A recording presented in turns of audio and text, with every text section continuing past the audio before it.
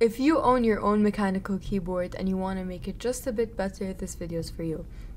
So keyboard enthusiasts love to tinker with their keyboards and find ways to make them better any way they can. This is how looping switches and stabilizers was discovered. So people generally do this to drown out the sounds from their keyboard. It basically makes your switches have less of a mechanical feel and more of a smooth one.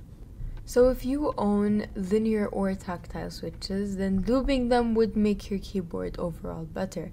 But if you own clicky switches, then please don't lube them. The whole point of lubing switches is to drown out the noise. So lubing clicky switches, which are made to create more noise, just defeats the purpose. So in order to lube your switches and stabilizers, you'll obviously need lube. The preferred and more tried and tested lube in the keyboard community is Krytox 205G0. However, it could be difficult to get your hands on it. I recommend other lubricants such as dielectric grease or the one I'm using today, which is G-Lube or Glorious Lube. You could also use Tribosis 3203. So you'll also need a brush, a switch opener, and obviously your switches and stabilizers. The first thing you have to do is take apart your switches, and to do this you'll need a switch opener, which you can find at any tech store. You'll need to position the switch on the opener and push as hard as you can until you hear a click sound and the switch pops open. So you'll need to do this with all the switches you need to lube. Eventually you'll end up with 4 parts: the upper housing, bottom housing, stem, and spring. Each of these parts have to be lubed separately and in different ways. Separate the parts into 4 groups just to make the whole process easier. So your upper housing doesn't necessarily need to be lubed, so you can set that aside. So first, springs. Springs are the most fun part to lube in my opinion. You're gonna need an airtight plastic bag to do it. So first, open the bag and take a generous amount of lube and smear it all over the inside.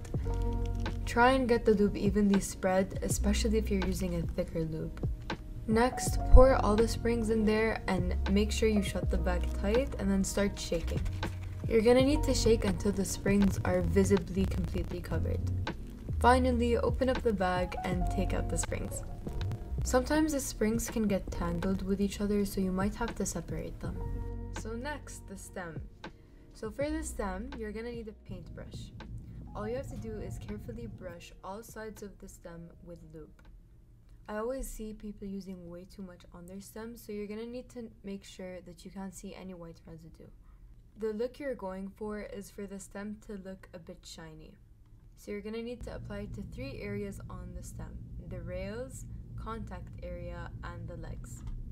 I only recommend lubing the legs if you're doing linear switches. However, if you're doing tactile, then you don't really need to do that. Now, as for the bottom housing, all you have to do is brush a very little amount of lube where the stem rails rub on the sides. Switches have a gold plate, dubbed a leaf, that lies near the bottom housing. The place you should be lubing is on either side of the leaf. Make sure no lube touches the leaf because that's actually what programs the switch. Also, again, if you see white residue, you're doing it wrong. Now, as for the stabilizers, you're also going to need to open them up. Stabilizers have 3 parts: the stems, housing, and the wire. I recommend separating the parts into 3 groups because it just becomes easier to lube. The stems don't necessarily need to be lubed because you're already going to be lubing the wire and the housing. For the wires, all you're going to need to do is take either end of it and dip it in the lube. Again, make sure not to use too much. Now, as for the housing, take your paintbrush and apply a small amount of lube on the inside surface of the housing, making sure you don't see any white residue. Then all you need to do is put them back together like I'm doing here. And that's it, you're done. Lubing switches and stabilizers are generally really easy and definitely the first modification I recommend beginners to try on their keyboards. If you want a more detailed explanation, there is a guide up on my website which I'll be putting in the description.